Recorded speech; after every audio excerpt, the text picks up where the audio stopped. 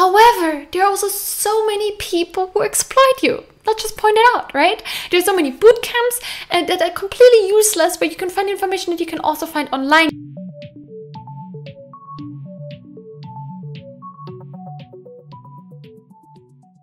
Hello there and welcome to another YouTube video here on my channel. Now my name is Anais. If you're new here, welcome. Usually I make videos on Kubernetes, how to get started with Kubernetes to manage your containers, such as your Docker containers. So if you're interested in containerization and Kubernetes, check out my other videos. Now I got a lot of questions of where do I get started, what tools are useful, how do I get started, what do I actually have to learn? Now, I'm a developer advocate / site reliability engineer, focusing more and more on the engineering part of my job. And there are obviously different requirements within my job than within your job or within your computer science degree or similar, right? But I thought about some of the tools that I think are quite universal to every engineer, could benefit or will benefit from actually learning those. So I just put them together on a blog post, the blog post link below, and I'm just going to quickly talk over it, just mentioning those different tools, right? So you can see over here is the draft of the blog post. And it's basically divided in what you should learn and how you should learn it. Now, let's focus on the first question first before diving actually into those tools. How should you learn something new, right? Now, there are different ways that you can learn. You can buy books, you can search for online tutorials, you can dig through documentation, you can search for YouTube videos or similar, such as this one, or my YouTube videos, right? My philosophy is that you can learn everything for free online. There's so many amazing open source maintainers, so many amazing people who share their knowledge for free on their blog posts.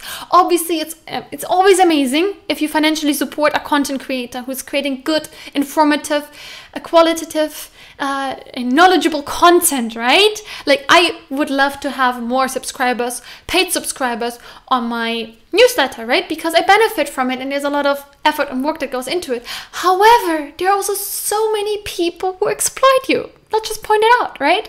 There's so many boot camps that are completely useless, but you can find information that you can also find online. If you find it by yourself online, if you spend the time learning based on resources for free, you will have to put a lot more effort into it, right? And I understand that people don't necessarily want to do that. They don't have the time to filter out information by themselves, but there are other people who try to filter out the information for you, especially developer advocates within the space. So if you want to learn about something, try to find developer advocates within that space, try to find companies within the space, because also like a lot of companies such as Sivo actually have free online learning resources that you can check out. We have the Sivo Academy where you can learn about Kubernetes.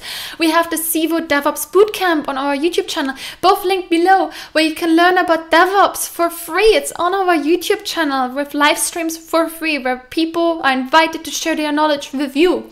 So you don't have to pay for overpriced DevOps bootcamps. You just don't. There's no reason for it. Please don't. If pay for something, pay for certification, pay directly to content creators, sponsor people on GitHub. That's where your money is really well invested, where people appreciate it, where people put a lot of effort into what they actually get out of it, versus in boot camps, you pay for the brand. You don't pay for the knowledge. Let's just point that out. I just want to put that out there. I don't believe in this high overpriced paid content. There's no need you have to pay for it. My philosophy is you can learn everything for free online.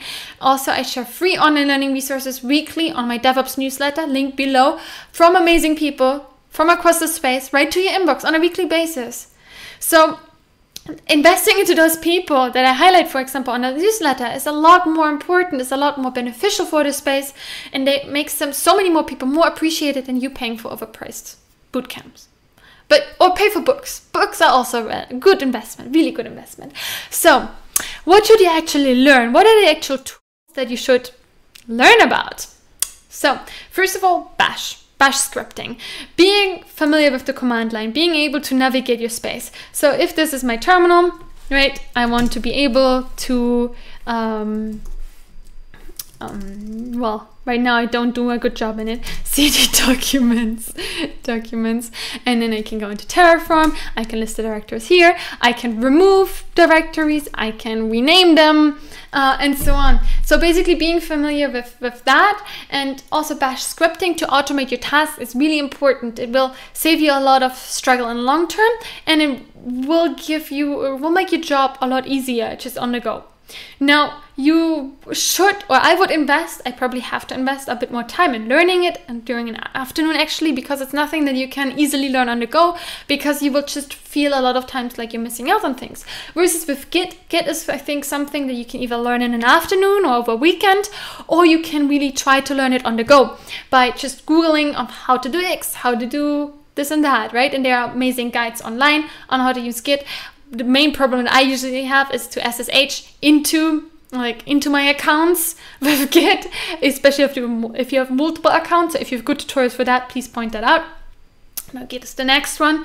And then have a good code editor, such as VS Code. VS Code is highly regarded within the industry. Get familiar with it. It has lots of different plugins, integrations that you can use. If you have a good code editor, if you're familiar with it and how to use it, if you can use it for also debugging your different resources, that will make you so much more productive.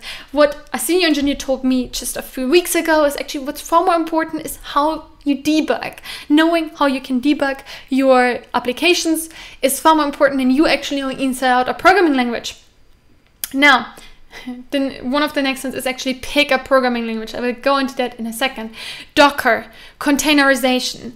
The industry is moving towards containerization, whether that's, Docker containers, but Docker containers doesn't necessarily mean that you have to use Docker Desktop, and just containerization in general, and then managing those containers through Kubernetes. That's where the career ladder, where the career opportunities, let's say, are moving towards, which is, yeah, it's fascinating, and I highly suggest you to check it out, to be familiar with it. It shouldn't take you long. Docker is for me also something that I really learn on the go. I have spent at the beginning some time on sitting down and understanding what is actually a container. Now I try to learn a lot of things on the go just by Googling consistently. Keep Googling things, right? Picking a programming language. There is actually a personal story behind that. When I got started a few years ago, I mean, obviously within my degree, I got started, or if you do a degree or a boot camp, you're kind of subject to the programming language that's introduced within that degree. You cannot really modify it. You cannot have much autonomy over what you use, right? But outside of it, I started learning first front-end development, HTML, CSS, Java, JavaScript. And then from JavaScript, I moved into TypeScript and Node.js and did more of the backend stuff. And then I tried to learn Rust, felt miserable at it, wasn't much interested as well in it. And then I just use all kinds of tools and languages interchangeably a lot, and I didn't really manage to focus on one thing particularly. So now I'm trying to focus on Go and get better at it. And yeah, so I really suggest you to find a programming language that you like and that you can get really good at it. Obviously, you have to consider the career opportunities. There are a lot of front-end developers. If you want to stand out in front-end development, you have to do a lot to stand out, to be really good at it and to have a competitive edge, right? Versus with Go is adopted across the industry more and more companies are moving towards having their tooling, especially in the SRE DevOps side, written in Go. So something like that will benefit you. Obviously, there are different languages that you can learn over time that will benefit you depending on which area of the industry you're working within and which company you're working for.